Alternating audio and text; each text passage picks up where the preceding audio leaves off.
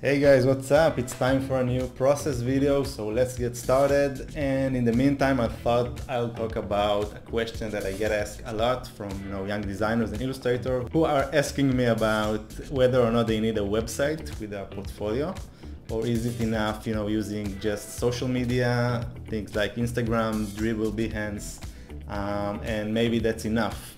So, well, my short answer is yeah, I think you need a website. And yeah, I wanted to talk a little bit about that today. So, well, I think when it comes to getting clients, the first thing you want to do is you want to create trust. You want to make the clients feel like they can trust you and they think you might be a good fit for their needs.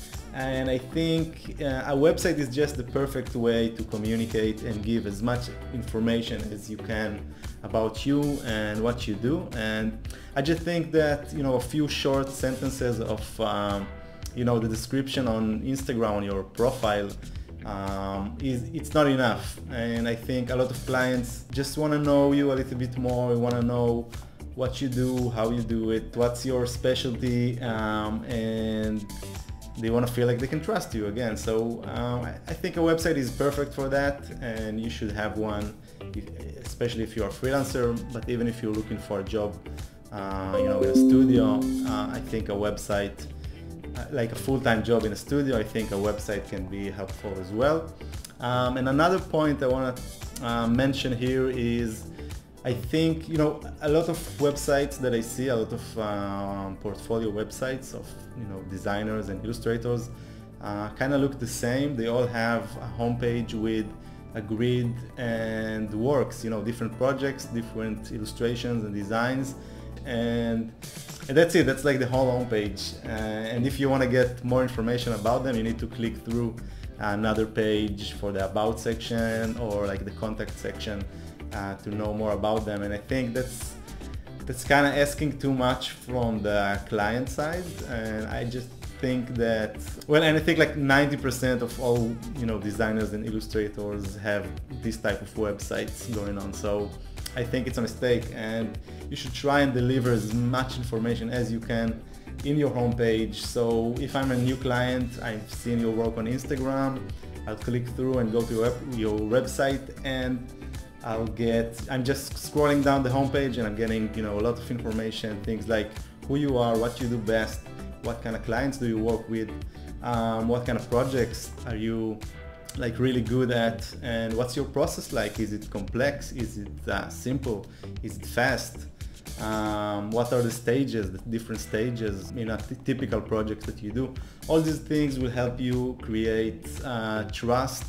And I think the clients will feel much more comfortable, reaching out to you and asking for you to work with them. So yeah, I just think it's like such a common mistake. It's worth mentioning, and I get this question a lot. So I thought I'll talk about that today. Anyway, I made the process video this time slower because you guys asked me to slow things down a little so that you can watch it better and understand it better. So I'm gonna leave you with the rest of the process video and get you back later. Enjoy.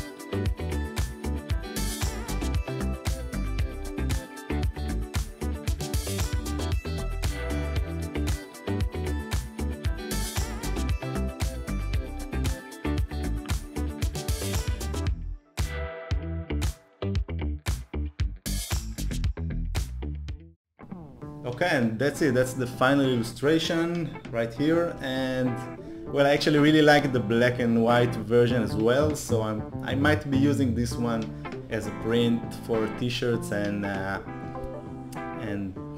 for t-shirts, well, just for t-shirts, so I'll probably have it in my shop soon. If you have any questions about the process or anything else, just leave a comment below and I try to get back to you. This is it for today. See you next time.